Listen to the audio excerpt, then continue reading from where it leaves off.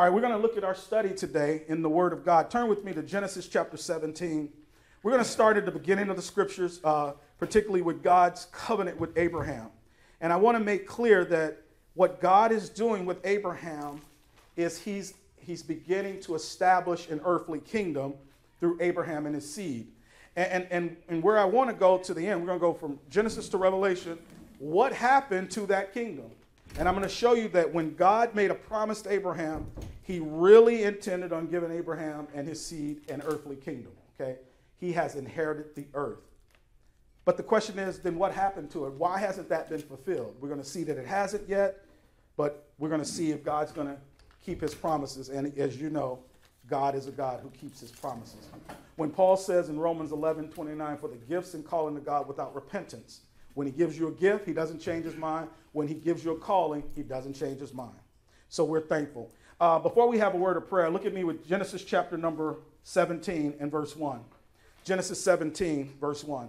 And when Abram was 90 years old and 9, the Lord appeared to Abram and said unto him, I am the Almighty God, walk before me and be thou perfect. And I will make my covenant between me and thee, and will multiply thee exceedingly. And Abraham fell on his face, and God talked with him, saying, As for me, behold, my covenant is with thee, and thou shalt be a father of many nations. Neither shall thy name any more be called Abram, but thy name shall be Abraham, for a father of many nations have I made thee. And I will make thee exceeding fruitful, and I will make nations of thee, and kings shall come out of thee. And I will establish my covenant between me and thee and thy seed after thee and their generations for an everlasting covenant, to be a God unto thee and to thy seed after thee. Verse 8, and I will give unto thee and to thy seed after thee the land wherein thou art a stranger, all the land of Canaan for an everlasting possession, and I will be their God. And God said unto Abraham, Thou shalt keep my covenant, therefore, thou and thy seed after thee and their generations. Verse 10, This is my covenant, which ye shall keep between me and you and thy seed after thee. Every man child among you shall be circumcised. And ye shall circumcise the flesh of your foreskin, and it shall be a token of the covenant betwixt me and you. Let's pray. Heavenly Father, we thank you for these holy words from your holy scriptures. Father, we thank you for this word of truth that you've spoken to Abraham and to his seed. Father, as we look into your holy word, as we explore and dig in from Genesis to Revelation about this issue of this kingdom, please give us great insight, understanding, and wisdom, Father. Please open up the eyes of our understanding so that those who may have questions about these, which I receive a lot over the days, folks who want to have greater understanding of what you're doing in this earth in prophecy. So, Father, we ask that you open up the eyes of our understanding, open up these scriptures to us by your Holy Spirit and your holy word.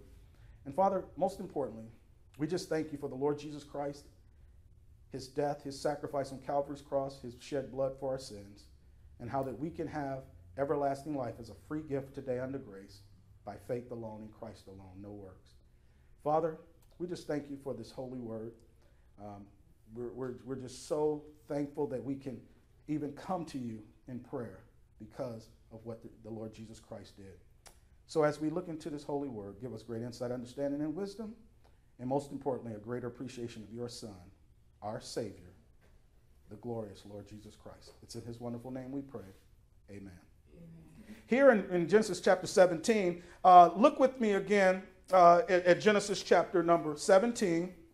And what I want you to see, I'm going to write some things on the board here, and we're going to see the beginning of this kingdom program. When I say the beginning of the reclaiming the kingdom, obviously the kingdom program began with Adam.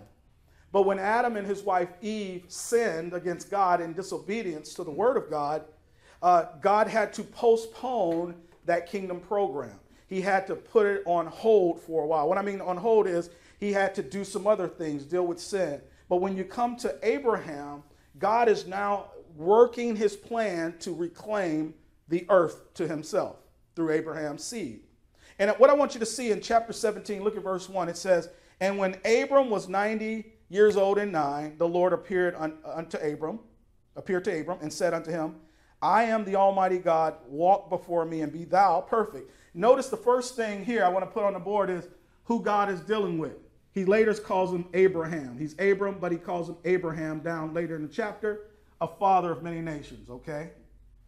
So it has to do with Abraham and eventually his seed, all right?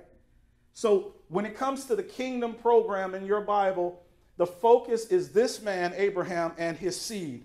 Another thing I want you to see, look at verse number 4.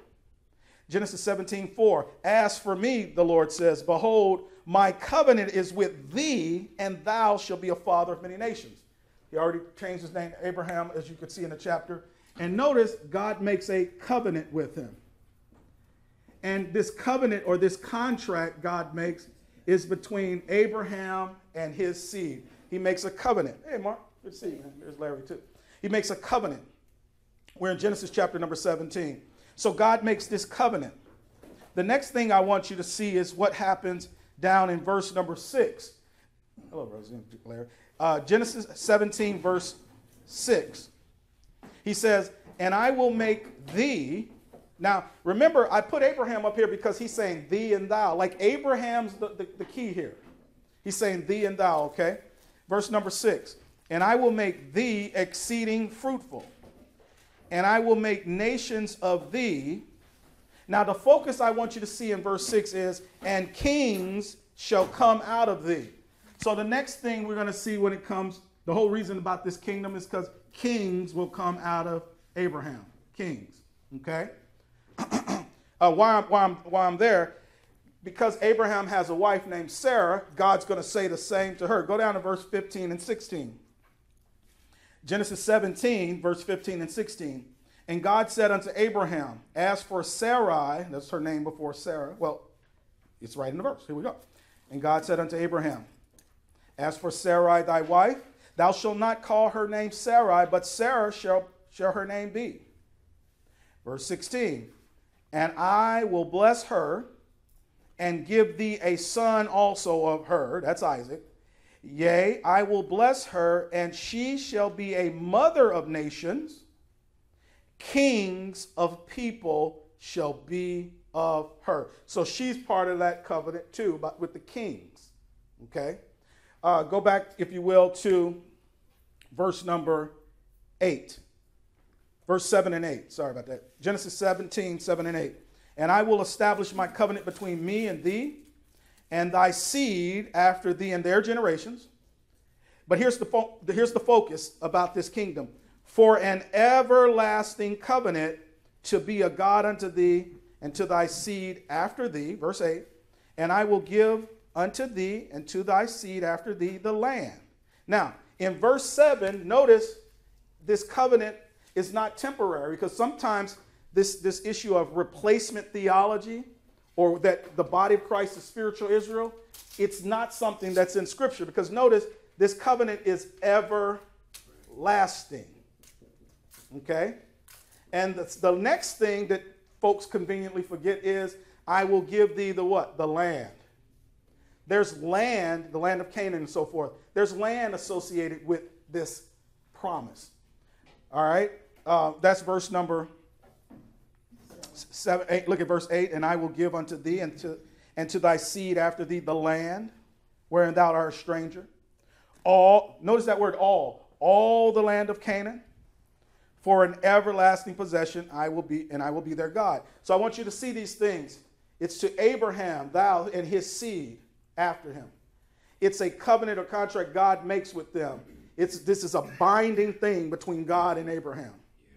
By the way, later he's gonna make it bound with a sacrifice. God says they're going to be kings that come out of you and your wife. The covenant is everlasting. It'll never end.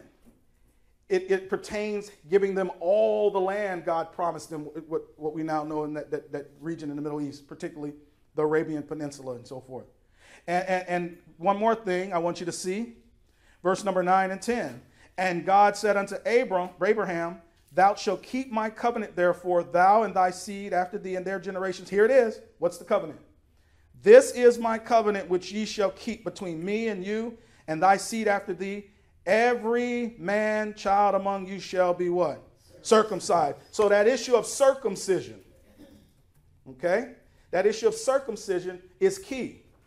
And what God did as a seal of the faith that Abraham has, Paul says in Romans 4, was give him this circumcision where you cut the foreskin of the male children. That's a type of cutting off of the flesh. Not what you can produce, but what God produced through you. That's what the covenant is. And these are important because when we talk about the gospel of the kingdom, the Apostle Paul in Galatians chapter 2, that's why you need the right Bible. God wants you to have that King James Bible. All the other Bibles change that, where Paul says the gospel of the circumcision unto Peter and the gospel of the uncircumcision unto him. Galatians 2, the gospel, not to the circumcision, the gospel of the circumcision. It's a genitive in the Greek. That's right. To. Right. And the reason that is because it's associated with the kingdom gospel, the earthly kingdom. Right. And God and Paul want you to know in the body of Christ that that's not what God's doing today. So he'll say the gospel of the uncircumcision or the gospel of grace to the Gentile. Hey, in Ephesians chapter 2, Paul says, wherefore remember that ye being time past Gentiles in the flesh, who are called the what? Uncircumcision by that which is called the circumcision in the flesh made by hands. And what God is doing, he's making a division between Abraham's physical seed for the earthly kingdom and what God's going to do through the body of Christ. But we're not there yet. I just want you to see these things here. Now, on our way, go to Genesis chapter 35.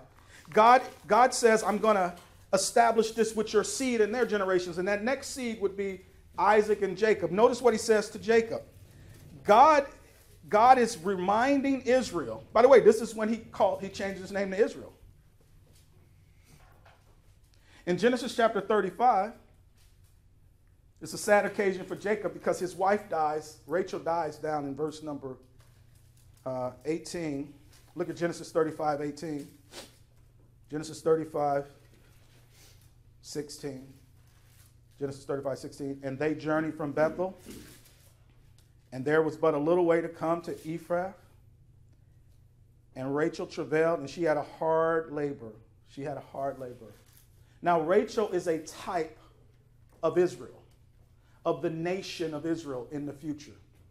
And when she travails, it's a type of that tribulation period, like a woman travail having birth.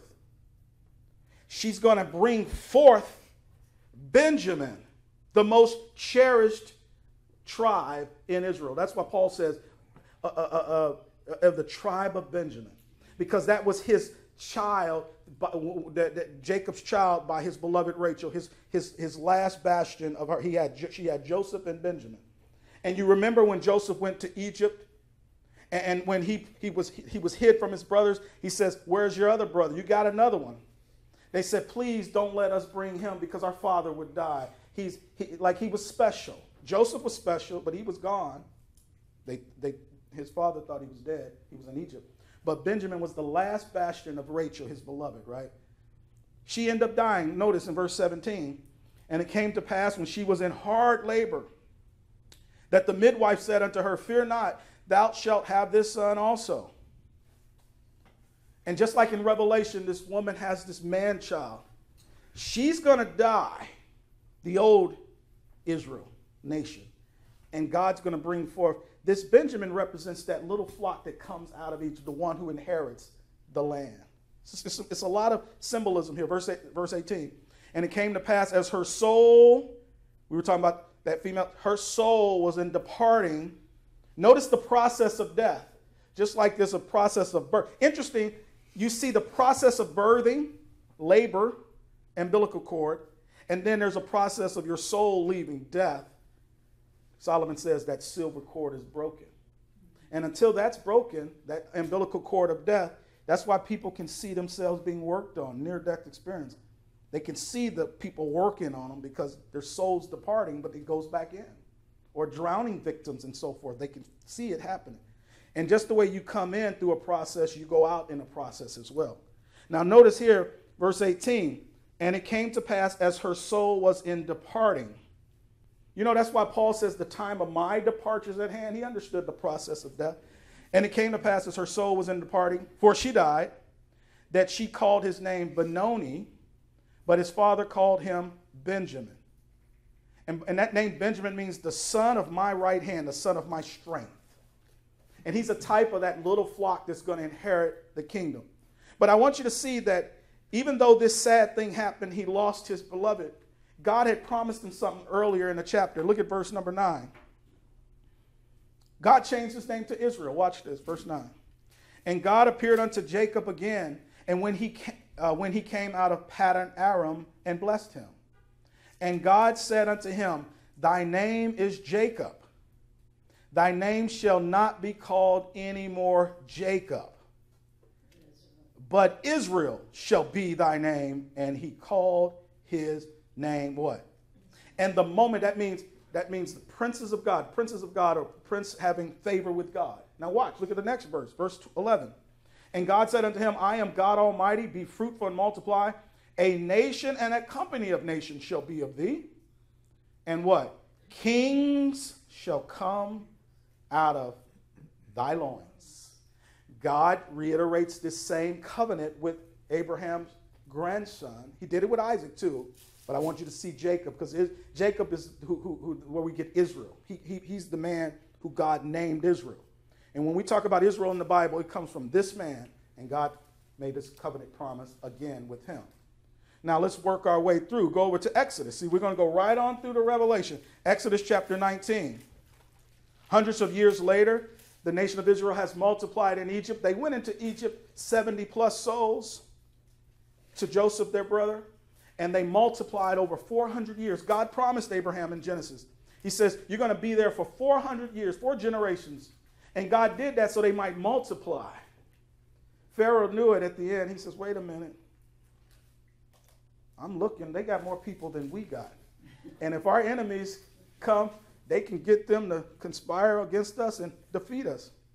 So he tried to put them down. But the Bible says the more he gave them hard bondage, the more they multiplied. God was with them. But notice, now they're out. They've come through the Red Sea. The Egyptian, Pharaoh and his army has been destroyed in the Red Sea. And God froze those waters, but he sent that warm wind and it flooded them out. Now they're on the other side. And what did God promise them? Look at Exodus 19. You think God forgot about his promise, even though it's been 400 years? No. Exodus 19, verse number 5. Start at verse 4. Exodus 19:4. Ye have seen what I did unto the Egyptians, and how I bare you on eagle's wings, and brought you unto myself. They saw the Egyptians bobbing and weaving in the waters, drowned. Verse 5. Now therefore, if ye will obey my voice indeed, and keep my covenant, then ye shall be a peculiar what? Treasure unto me above all people, for all the earth is mine. Now, here's what I want everybody to see. And ye shall be a kingdom of what? A kingdom of priests. And what else? A holy nation. A holy nation. That's the nation of Israel. They're holy, but notice they're a kingdom of priests. If they have a kingdom, that means they have kings. And they're priests because they're gonna represent the Gentiles before Almighty God in that kingdom. And they're a holy nation. They're set apart unto God. God didn't forget. How about 2 Samuel? Go over to 2 Samuel, if you will.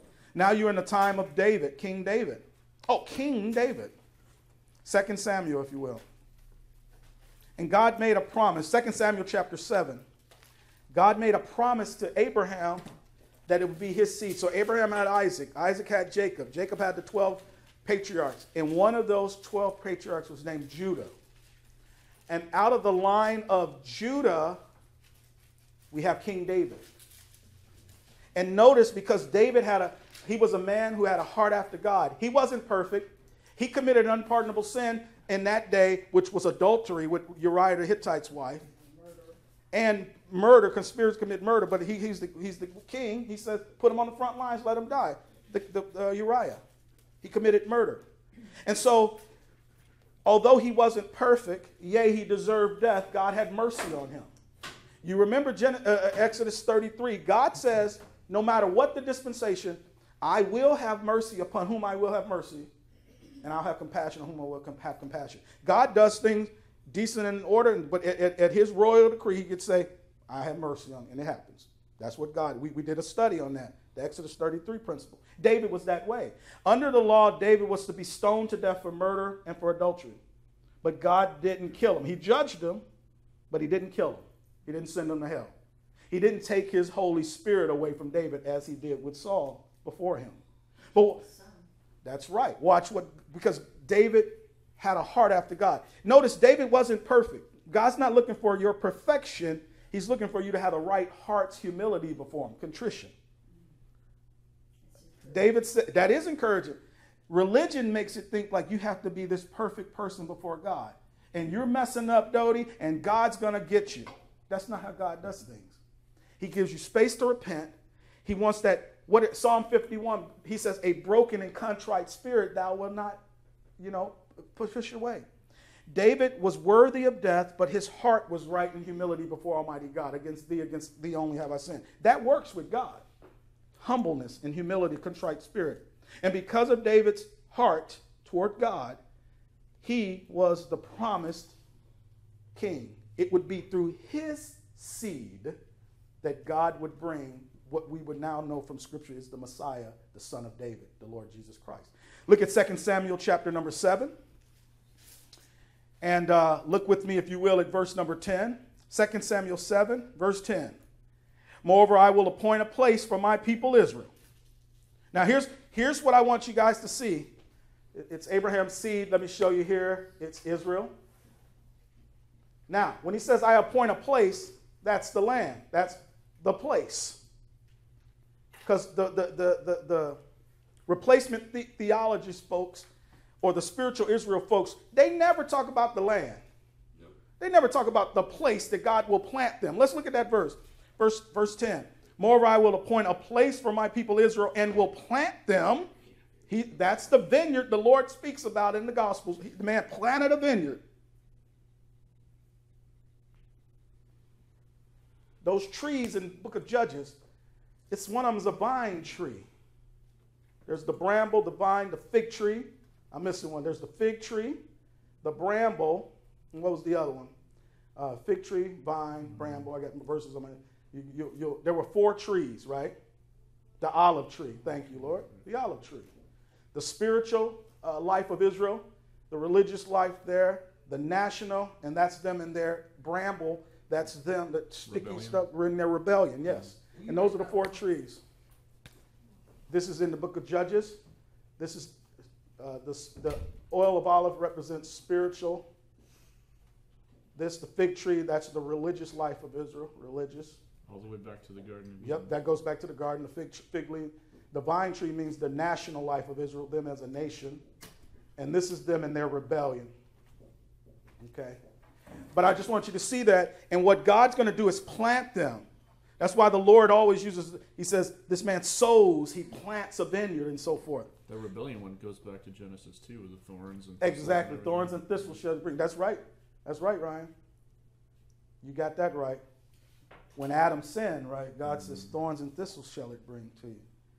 In 2 Samuel 7, verse 10, moreover, I will appoint a place for my people Israel, and I will plant them, that they may dwell in a place of their own and move no more. They're there forever. Neither shall the children of wickedness afflict them anymore as before time. That's not happening today.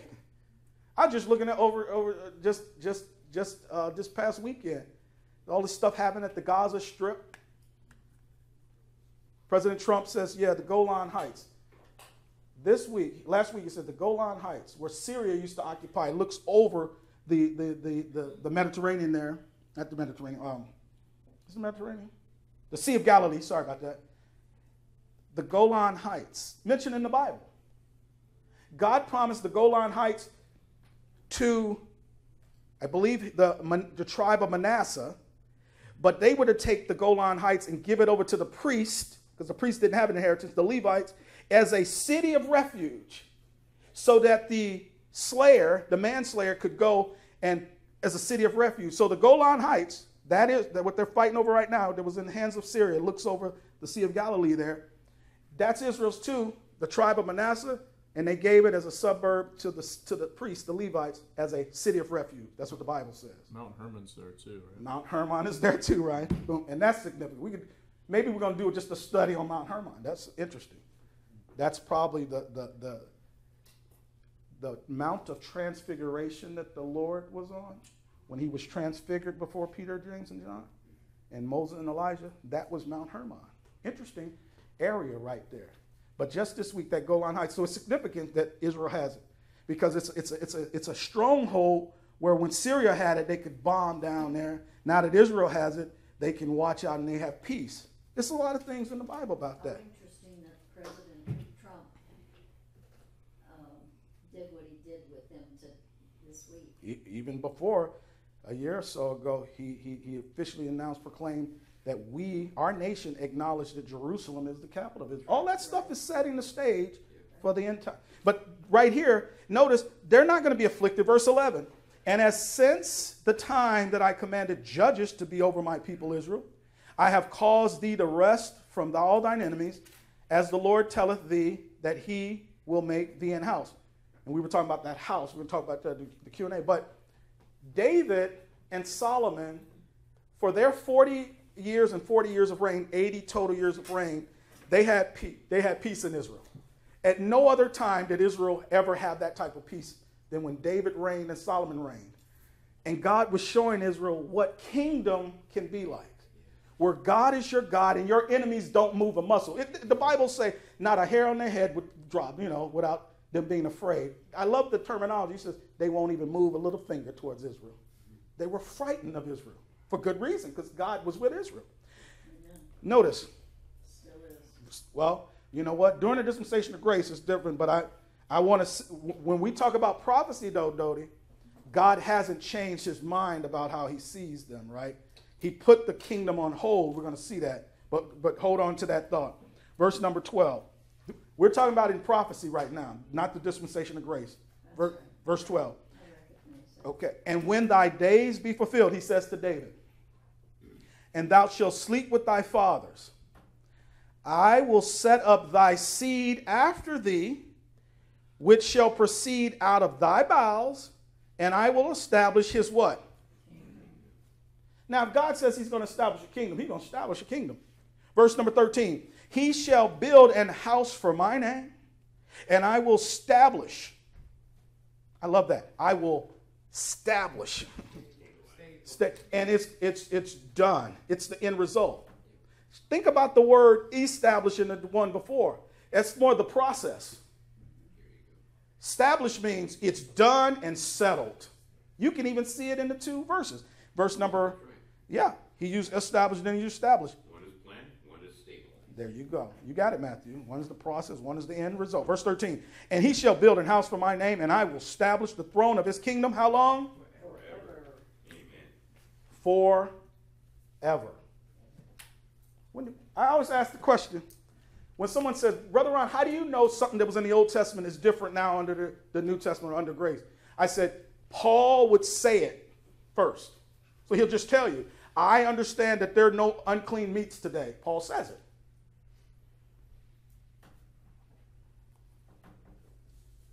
And if he doesn't say it changed, God changed it, it hadn't changed. We talk a lot about what feminism has brought into this world. There's a lot of things that our culture in the West here particularly got all upside down and backwards, man. Because the question is, when did God change that? At our Q&A down in Southern California, they were talking about women preachers. I said, no. I suffer not a woman to teach, nor to usurp authority over the man. Paul said that. Paul said it. But then I'll go into the Old Testament and show the relationship between men and women, how the man is the head of the woman, is the man, as Paul says in 1 Corinthians 11. And they'll say, oh, Joyce Myers could do it because they say, see, that was back then. And, my question is, when did it change? And if it did change, show me in the Bible, because it didn't change. The world changed it, but God didn't. That's how you know what principles come to the dispensation of grace. Watch this.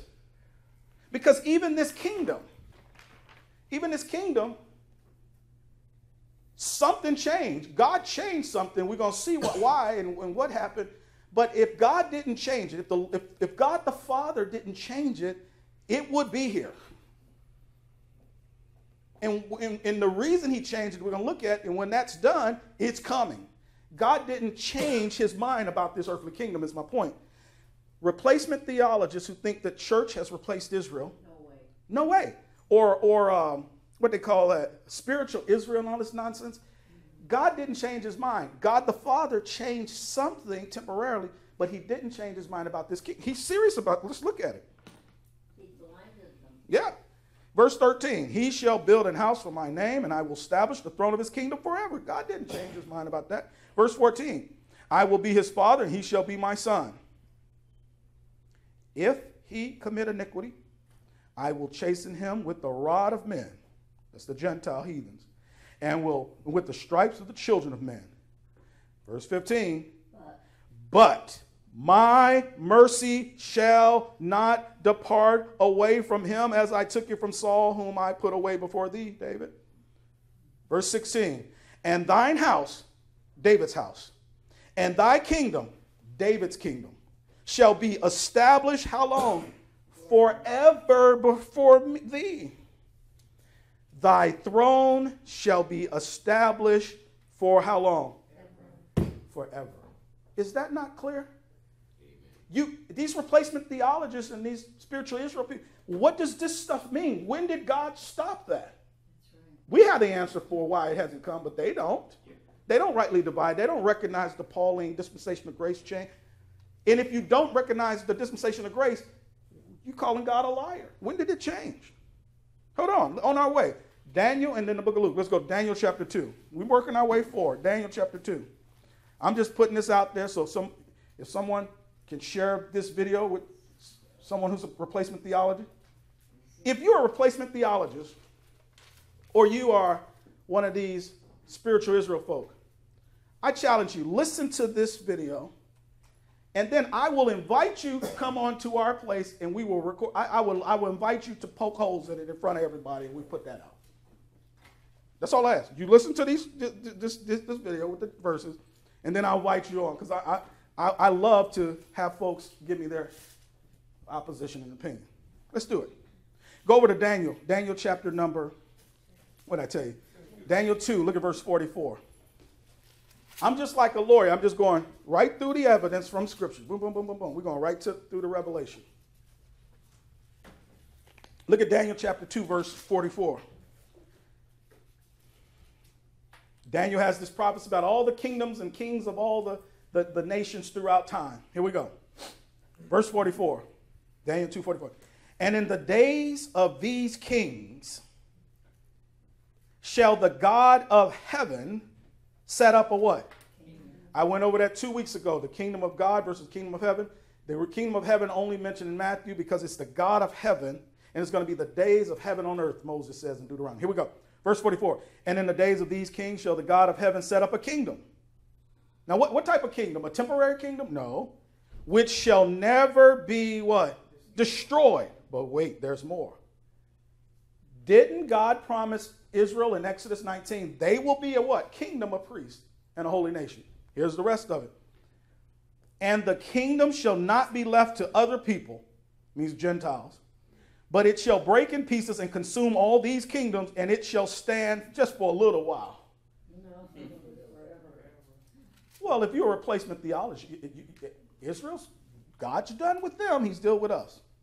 If you're spiritual Israelists, God's done with them. No. This says it shall stand how long? Forever. Luke chapter 1. How about the New Testament when it comes to the Lord's earthly ministry? Go over to Luke chapter 1. Did God forget over those hundreds of years from the time he made the promise with David and then prophesied through Daniel? Maybe he forgot. Maybe that 400 years of drought that we saw a couple weeks ago, where God didn't speak to them, according to Amos. Maybe God forgot over 400 years. There's the stupidest show on TV, but I can't help. I got to look at it sometimes. Krista can't even watch it because they make fun of it. It's called what's the name of that stupid show where they make God an idiot? What are the angels? The guy from Harry Potter. What's the name of it? I forgot. Anyway, it's stupid. They got God being a buffoon. And his angels are helping him. It's ridiculous. It doesn't matter. And a black guy paper. What's it called? Krista, you slipping. Yeah, you slipping. She Because won. I put it on my. Huh? The one with the black guy? No. As the Indian guy.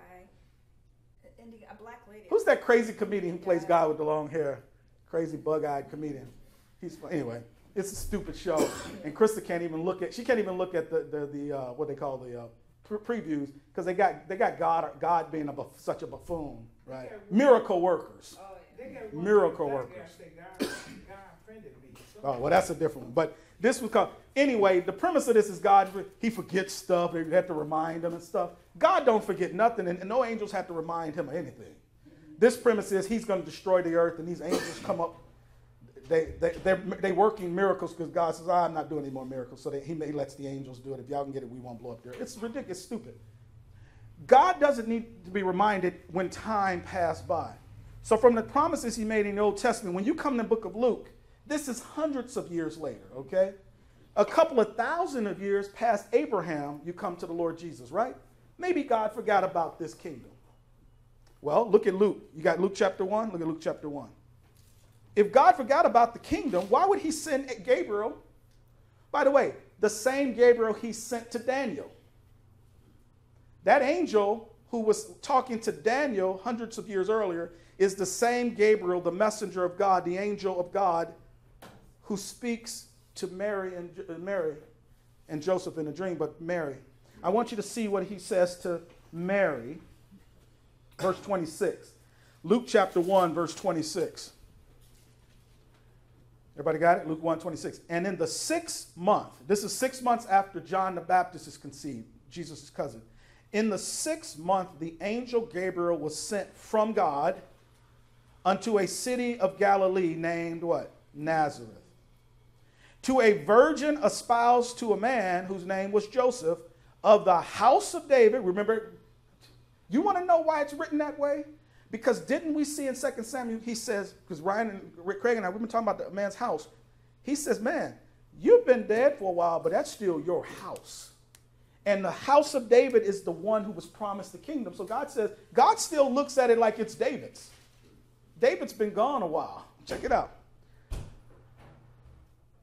Verse 27. To a virgin espoused to a man whose name was Joseph of the house of David, and the virgin's name was Mary. Isaiah prophesied, behold, I give you a sign. A virgin shall conceive and bear a son. And they shall call his name Emmanuel, which being interpreted means God with us. This is the prophecy right here, fulfilled. Verse 28. And the angel came in unto her and said, Hail, thou that art highly favored. The Lord is with thee. Blessed art thou among women. You know the Catholics like that part right there. Holy Mary, Mother of God. All this stuff. Pray for us sinners now. That's crazy. She's blessed, but she's not some co-redemptress or something. You don't pray to Mary. She says, my soul doth magnify the Lord. She calls the Lord her Savior. And if he's your Savior, that means she's not sinless. She is highly favored. She had a heart to believe God. All she said was, I know not a man. How this going to happen? I've never been with a man. The angel says, the Holy Ghost is going to do it. She says, let it be according to thy word. She believed. Notice, verse number, let's look at verse 29. And when she saw him, she was troubled at his saying and cast in her mind what manner of salutations this should be. I bet you would if an angel just appeared, huh? Verse 30. And the angel said unto her, Fear not, Mary, for thou hast found favor with God. And behold, thou shalt conceive in thy womb and bring forth a son, and shall call his name what? Jesus. Man, that's the greatest proclamation ever made on earth. Imagine Mary, and here's an angel, the same angel who spoke to Daniel hundreds of years earlier, said, you're going to conceive and call his name Jesus. for he shall save his people from their sins. Jehovah is salvation. That's what it says in another passage. Notice this. Verse number 32. He shall be great, and he shall be called the Son of the Highest. And the Lord God shall give unto him the throne of his father who? David. That's that 2 Samuel covenant. But keep reading. Read the next part. And he shall reign over the house of Jacob for just a little while, forever. And of his kingdom, it just lasted for a little bit. No, there shall be no what? No end. No end. I'm just setting the case that what happened to this kingdom? Because all this stuff been promised in the scriptures. Let's keep going.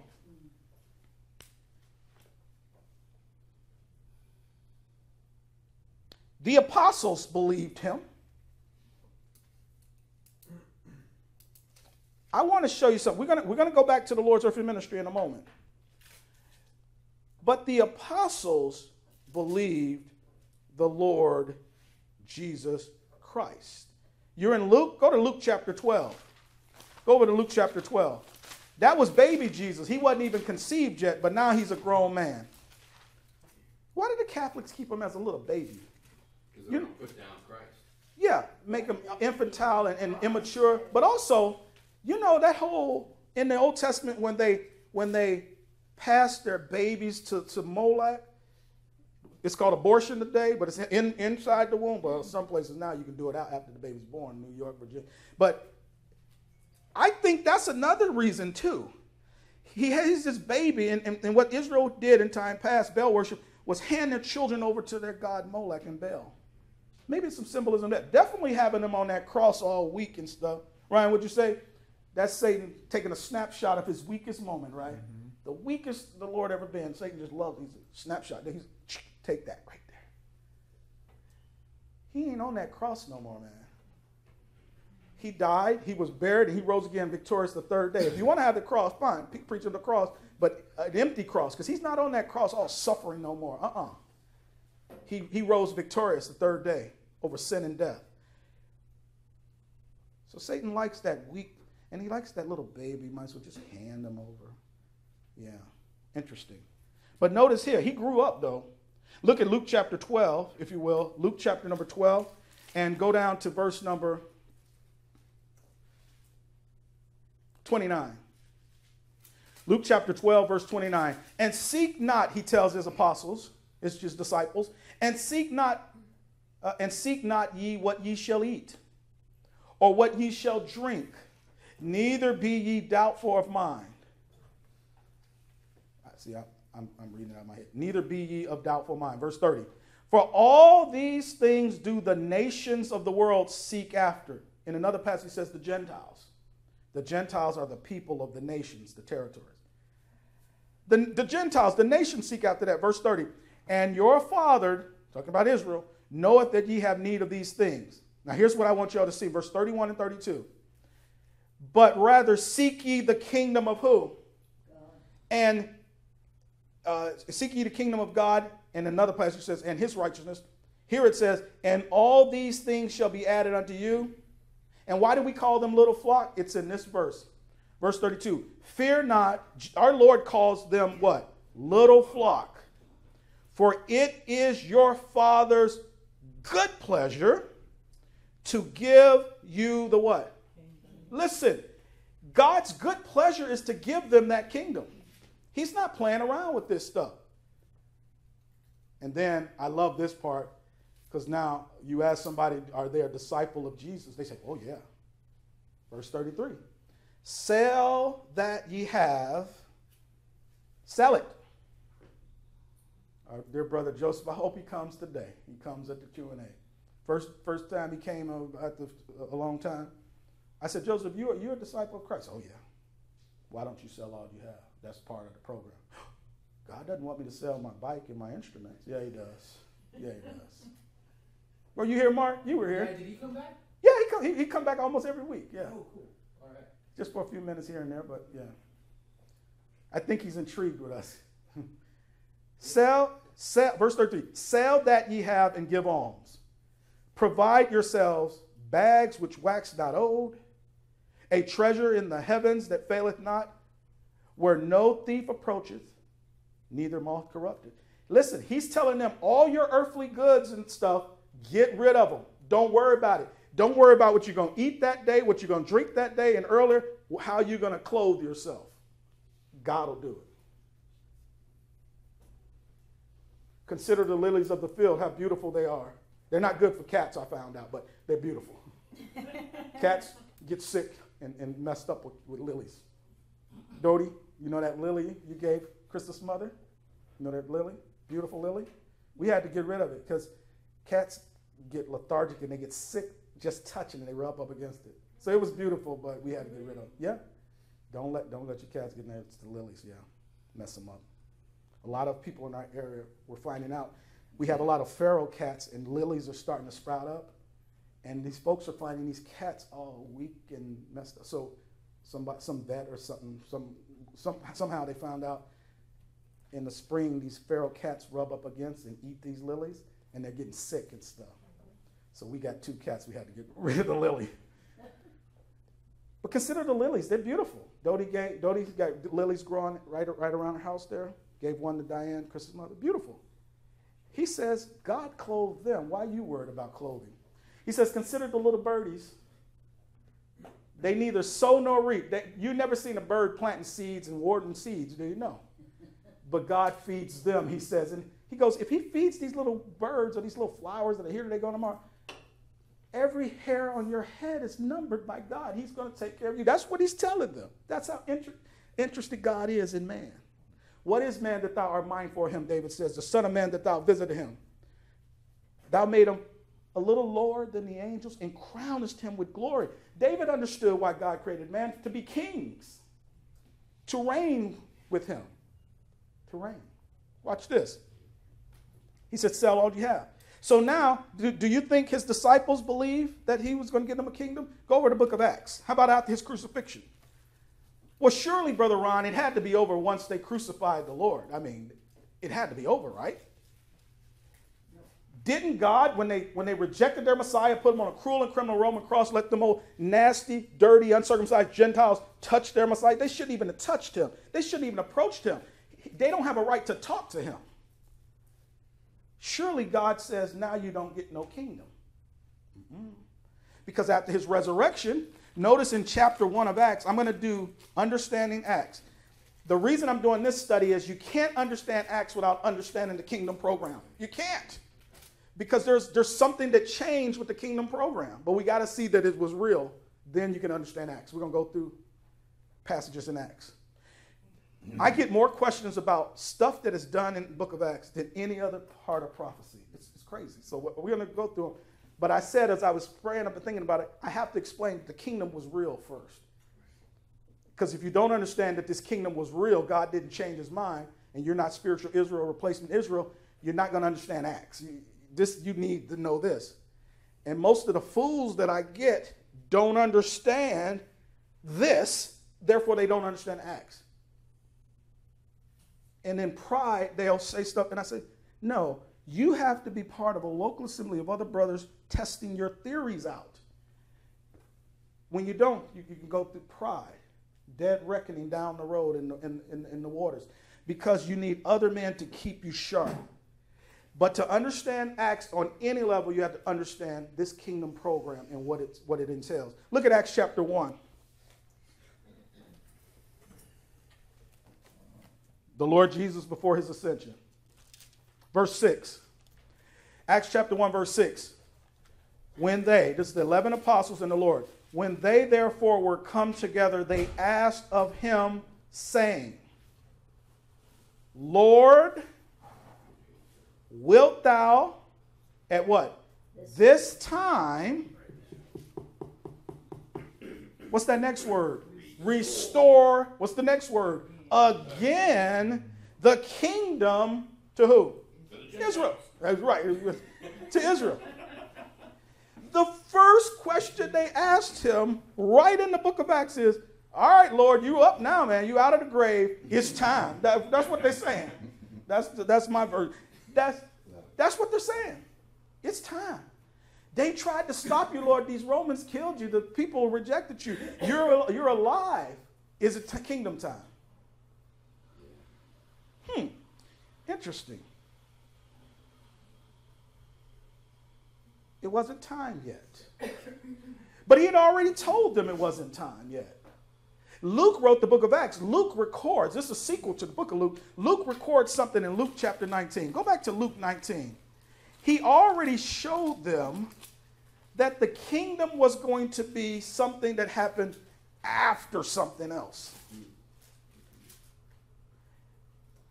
In Acts 1, don't get mad at them. They didn't have the Holy Ghost yet.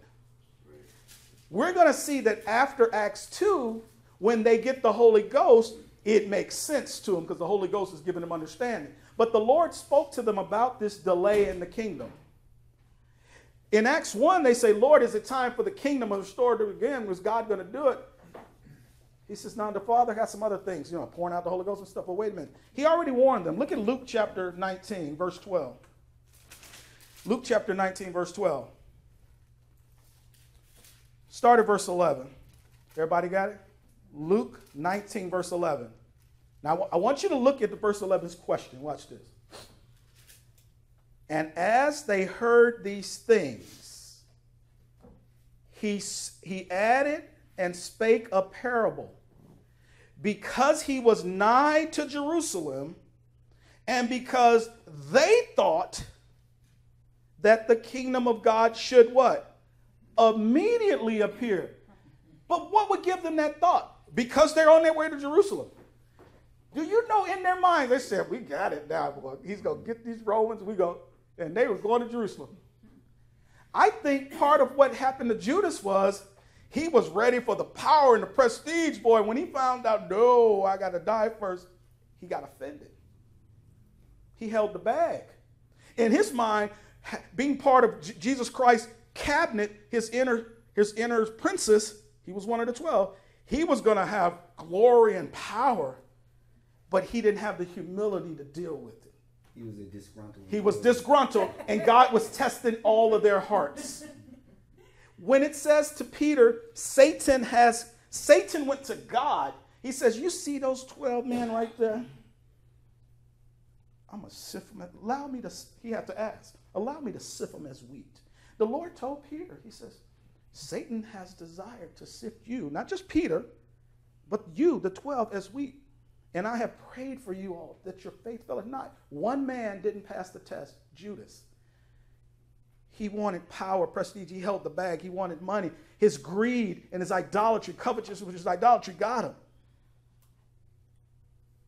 Satan asked God, let me work on him like I did with Job. Watch this. Look at Luke 19. What did I tell you? 12. Verse 2. I'm in Luke 18. I was like, that ain't making no sense. Okay, verse number 11. Okay. And as they heard these things, he added and spake a parable, because he was nigh to Jerusalem. I want, when you read that, understand they're going to Jerusalem. They're thinking, it's time, baby. It's the kingdom time, baby. That's what they're thinking. And because here's right there. And because they thought that the kingdom of God should immediately appear. The 12 were thinking, it's on. Oh, yeah, it's on. They know the timetable. Yeah. Listen. They knew the scripture. Hold on. They knew the scripture. Hold your hand right there. Don't move there. Go back to Matthew chapter 3. Listen, this stuff is real. They were like, oh, yeah, we get it, Lord. We got it. Now, they didn't know the timing of things, but they knew what they were doing. Look at Matthew 3, verse 1 and 2. Matthew 3, verse 1 and 2. In those days came John the Baptist, preaching in the wilderness of Judea and saying, repent ye. Well, why is he hollering repent to Israel? For the kingdom of heaven is what? At hand. It's at hand. It's right there. And they's like, oh yeah, it's time. You know when it says about Apollos, in Acts it says he only knew to the baptism of John. Do you know what all Apollos knew was the kingdom program? That's all he knew. All he knew was that the kingdom was coming on earth. You know what he didn't know? What we're going to show at the end of this thing. Priscilla and Aquila was the one who taught Apollos the Jew that the kingdom program was put on hold and God is doing something different today. That the kingdom program on this earth was postponed, Apollos, for a season, so God can do something else. That's what they showed him. When it says all he knew was to the baptism of John, that's it right here. Verse 2. And saying, repent ye, for the kingdom of heaven is at hand. Go down to verse number 5. Matthew 3:5. Then went out to him Jerusalem and all Judea and all the region round about Jordan. And what did they do? And were baptized of him, where? In Jordan, confessing their sins. It wasn't like the Catholics, you get in the box with the priest and tell them all your sins. No, no, no. It was the act of submitting to John's water baptism was the confessing of your sins. Can John sit and listen to 1,000+ people? Let me tell you what I did last night, Brother John. Boy, it was a wild one, man. John would still be baptizing people in the Jordan. No, it was the act of submitting to the water baptism, to that sprinkling he did, that was an Israeli confessing their sins. It was the act of the submission to the water baptism. They weren't verbally, every one of them saying. John would have been like Moses. Remember back in when Moses was listening to everybody's problems? I only get a little bit of that in ministry over 20+ years. Moses was listening all day. One of his wives' father said, hey, man, you can't do this. You're going to die, man. He says, get you 70 people. Moses, you be the Supreme Court. Let them handle that little stuff. It says that Moses would listen to people's stuff all day, every day. Can you imagine? I understand. I only know it on a small scale. He would have died from that. The guy said, God says, that's good. Listen to him. And that's where the 70 elders came from, by the way. Okay? That's the tradition because Moses was listening all day. John couldn't do that, is my point. Apollos knew the baptism of John. He knew this kingdom program, but something changed. That's the point. All right? I want you to go back to Luke chapter 19 now. Now notice what happens in verse 12. So were they right to look for the kingdom and say, Lord, restore it? Yes. But their timing was off because he had already said something. Watch. Luke chapter 19, verse 12. He said, therefore, a certain nobleman, that'll be him, went into a far country, that's heaven, to receive for himself a what? Kingdom, and then to do what? Return. See, he has to go away for a while to a far country, receive the kingdom, and then he's going to come back. In Acts chapter 1, when they ask the question, it is later in that chapter that he does this. He goes into that far country. He ascends into the clouds of the angels. And then Daniel said he went into the Ancient of Days and received this kingdom. But there's some other stuff that needs to be done. Let's keep reading. Verse 13. And he called his 10 servants and delivered them 10 pounds and said unto them, occupy till I come. But his citizens hated him. That's unbelieving Israel. And sent a message after him saying, we will not have this man to reign over us. I think that message was fulfilled when they stoned Stephen. Sent him, said, we don't want that man to reign over us. So what is he going to do? Watch what he did right here. Verse 15. And it came to pass that when he was returned, having received the what? The kingdom, then he commanded these servants to be called unto him, to whom he had given the money, that he might know how much. And then he goes through all of that. But here's what I want you to see. Go down for time's sake. Verse 27. What about those who weren't his servants? What about the ones who said, we do not want this man to reign over us? Verse 27. By the way, you ever notice when Stephen was stoned, he was saying words like these? Who are you to be ruler and judge over us? Same words. Verse 27. But those mine enemies, which would not that I should reign over them, bring them hither and do what? Slay them before me. What you see is a picture of that 7-year tribulation period that happens before the Lord returns. It's going to be, as Jeremiah 30 calls it, the time of Jacob's trouble. Yeah. There's that time of wrath. Remember, we were over in Matthew chapter 3. Go back there. You can leave Luke. Go back to Matthew 3. I purposely didn't read this verse because I want you to see. John didn't just say the kingdom of heaven is at hand. He said something else. We got about 10 minutes. Thank you for your patience. I want to show you this. John says something in Matthew chapter 3. Look at verse 7. I stopped at verse 6 for a reason when they confessed them sins, because there were some people who says, we're not having this man reign over us. And so John the Baptist, in his own way, he says, okay, watch this. Verse 7. But when he, that's John, saw many of the Pharisees and Sadducees, the unbelieving religious leaders of Israel, come to his baptism, he said unto them, O generation of vipers. You think John was a kind man, but he was honest. O generation of vipers, who hath warned you to flee from the what to come? The wrath to come. Because when you talk about the kingdom program, you cannot separate these two things, the wrath from the kingdom. They're part and parcel. I would say they're two sides of the same coin. As well as, for our dispensation, the rapture and the what? The judgment seat of Christ.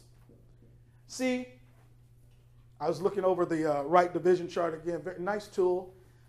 But now I can't even look at it because it stands out that when they have the rapture, they got thrones everywhere else, you know, the return of Christ, the great white throne, all these things. A throne is missing until Brother Fernando put it on there. The rapture, it says the rapture, then it says, you know, the body of Christ's main sphere of influence is the heavenly places. All true. But Brother Jordan didn't put that throne there. This is missing. The rapture is the vehicle that takes us to the judgment seat of Christ, part and parcel. When you talk about Israel's earthly kingdom, you have to talk about the wrath. They're one and the same. Verse 7. Who hath warned you to... As John is preaching the kingdom, he's saying, there's the wrath to come. Peter believed that. Go over to Acts chapter 3. Go over to Acts chapter 3. Now the Holy Ghost is poured out. Peter believed that it was coming. Notice what he says. Look at Acts chapter number 3. Look at verse 19 and 20. Now I'm going to be knocking these out. We only got about less than 10 minutes. I'm going to knock these out. Acts chapter 3, verse 19. Acts 3:19. Repent ye therefore, he tells Israel, and be converted, that your sins may be blotted out. Krista, can you close that door for me right there? Just close it. That your sins may be blotted out, when the times of refreshing shall come from the presence of the Lord. Now what is he going to do? Verse 20. And he shall send Jesus Christ, which before was preached unto you. He's coming back. Verse 21, whom the heaven must receive until the times of restitution of all things, which God hath spoken by the mouth of all his holy prophets, what? Since the world began. Hey, and he says, listen, all God's prophets have been talking about this.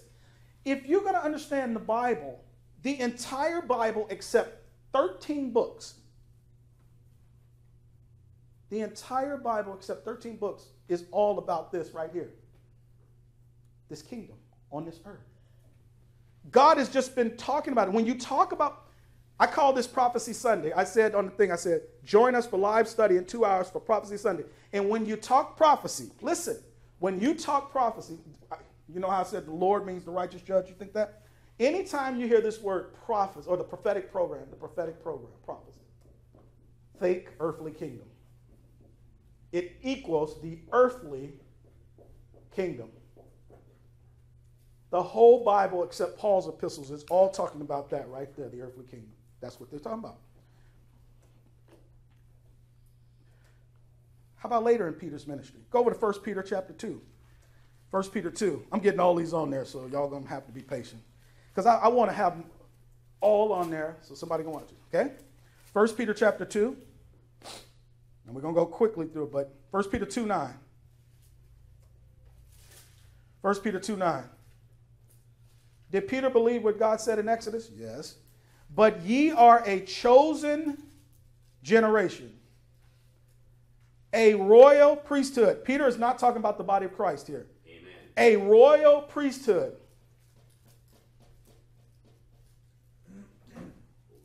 And holy nation. The exact same thing God said in Exodus. Yep. A peculiar people. Same thing, Exodus chapter 19. That ye should show forth the praises of him who hath called you out of darkness into his marvelous light. Peter didn't forget what God said. The Spirit of God wrote it through Peter. We're going to go to Revelation. Go to the end of the Bible. Go over to Revelation chapter 11.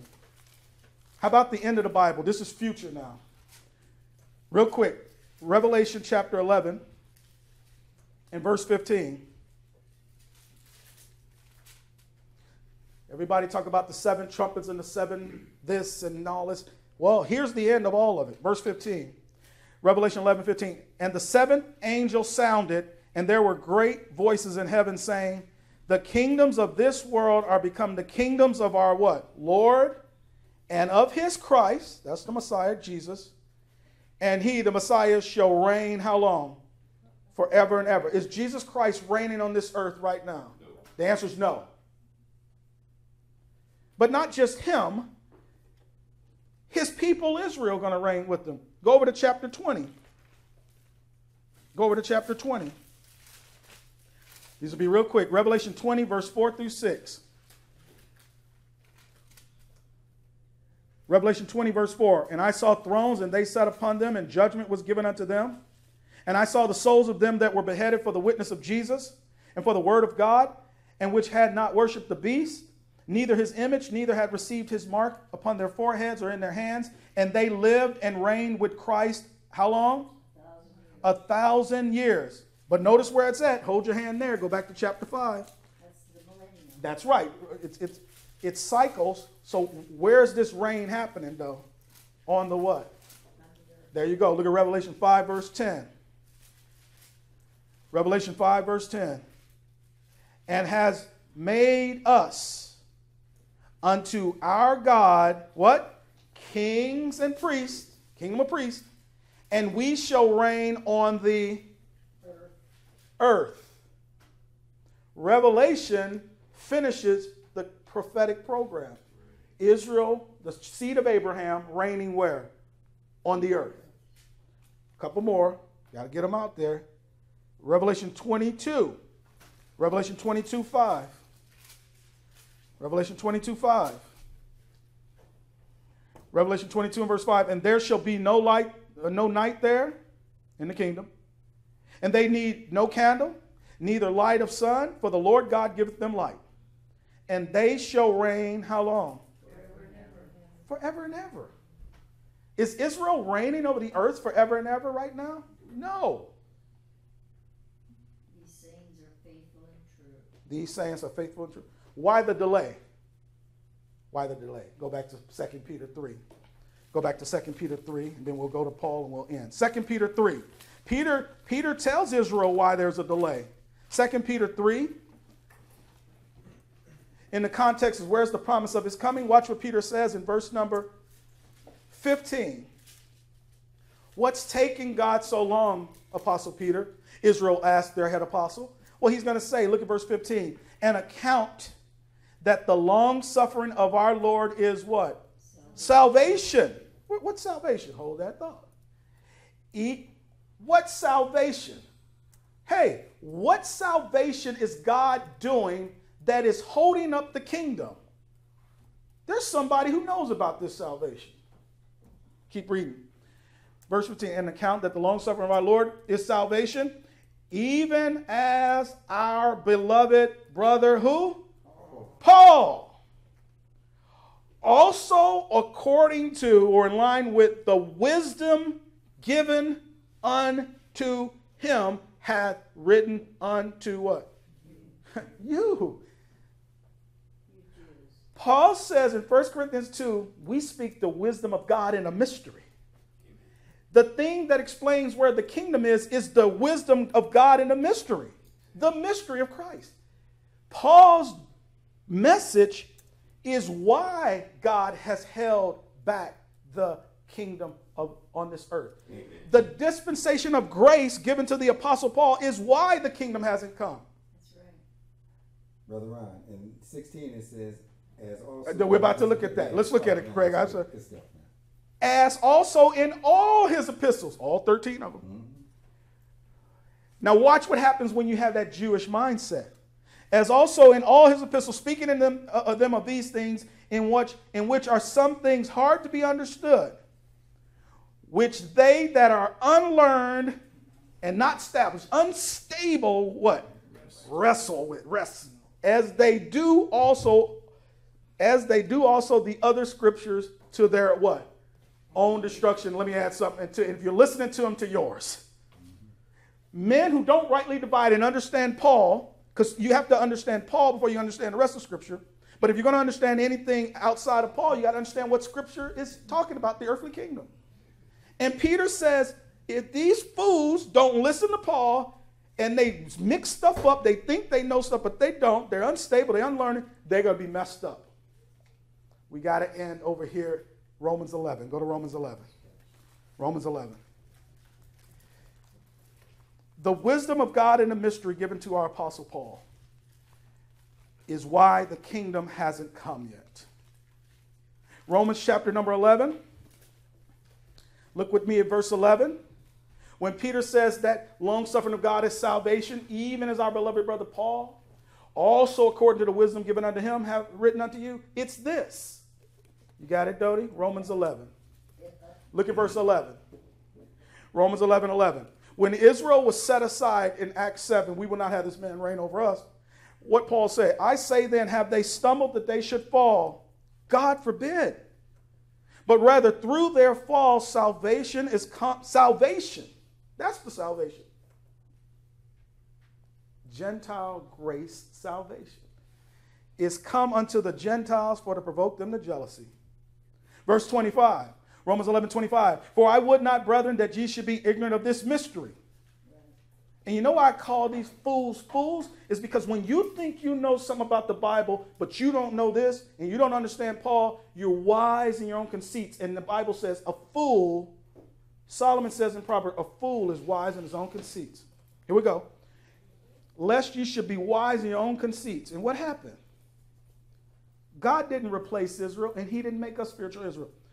That blindness in part is happened to Israel until the fullness of the Gentiles be come in. And so all Israel shall be saved, as it is written, there shall come out of Zion the deliverer, and shall turn away ungodliness from Jacob. For this is my what? From the beginning, my covenant unto them, when I shall take away their sins. As concerning the gospel of grace, the gospel of the uncircumcision, what? Concerning the gospel, they are enemies for your sakes. But it's touching the election. They're beloved for whose sake? The Father's sake. For the gifts and calling of God are without repentance. He never changed his mind. He may put it on hold, and he did. Let's end in Romans 16:25. He put it on hold. He chose to do that. But the same God, the Father, who created the nation of Israel through Abraham, he had something already in mind, hid in himself, till he revealed it to the Apostle Paul. And that's this, Romans 16:25. Now to him that is of power to establish you according to my gospel, the gospel of grace, the gospel of the uncircumcision, and the preaching of Jesus Christ, not according to that which God made known out of the mouth of all his holy prophets since the world began, like Peter says in Acts 3, according to the revelation of the what? Mystery. Do y'all understand that everything that God focuses on today is about the mystery of Christ? If you said, Brother Ron, what is God focused on today? What is his mind, his will, his affection? The mystery of Christ given to the Apostle Paul. That's it. All this other nonsense out there, let it go. In my years, I did what Paul is saying. That's where God's mind is. The preaching of his son, Jesus Christ, according to the revelation of the mystery, which was kept secret since the world began, but now it's been manifested. Listen, you want to glorify God? People say all the time they want to glorify God. Tell people about this mystery of Christ, why this kingdom program. You make God, you're standing up for God the Father. When you explain, look, fools, the Bible promised this kingdom. Don't try to explain it away, replace Israel, spiritual. It is what it is. It just hasn't come because God's doing something else called the mystery of Christ. That's what you tell people. And God will be so pleased. What a local assembly is designed is to get that in you, to build it up in you, to test and try it. Read it clearer, why can't they see it? Pride and unbelief. Say it again, Matthew. Pride and unbelief. Boom. What he said. Thank you all for your patience. I just wanted to get this because now here's a study that if you run into any replacement theologists, Calvinists, whatever out there, this is the one for them. Because this explains what the entire Bible has been setting up from the beginning and why it hasn't come true. It's not because God lied. It's not because he forgot that he didn't fulfill his promise or he replaced us, the Israel, with the body. It's because he's doing the mystery. He's doing something unique and distinct that he, in his glory, already had in his mind before the world began. And we got to give him glory. That's what I'm saying. That's glorious. And Satan wants to hide it because it's ordained before the world unto our glory and his glory. They wouldn't have crucified the Lord of glory. It's glorious. And when we stand up for the mystery and put it out there, we're saying to Satan and the world, here's the God of glory, the Lord of glory. Don't replace Israel with the body. No. Say Israel is Israel, and we're we, and today what God is doing is us. And that's what we need to magnify, the mystery of Christ. And it starts with salvation. God has sent his son to die on that cruel and criminal Roman cross, get touched by those heathen Gentiles, uncircumcised, nasty dogs, and spit on them because he loves us. He loves us. I said to Krista, if Jada-Lynn ever want to know if mama loved her, there's 2 witnesses in our house, and they both go, meow. Because that house smells like cat now. I woke up today, I was, oh my. Guess what a kitty litter is? In my sink, under my sink. I got to walk through kitty litter to get dressed, you know. And I tell Jada-Lynn, if you want to know mama's love, it's because you got these cats. My woman does not want no cats. Well, if you want to know God's love, look at that cross. Look at that cruel and criminal Roman cross that our Lord died on. But he didn't stay on that cross like the Catholics. He came off that cross, and he rose to death. But his blood paid your sin debt. Why don't you believe it? And if you're saved today, you need to be in the mystery of Christ. That's what glorifies God.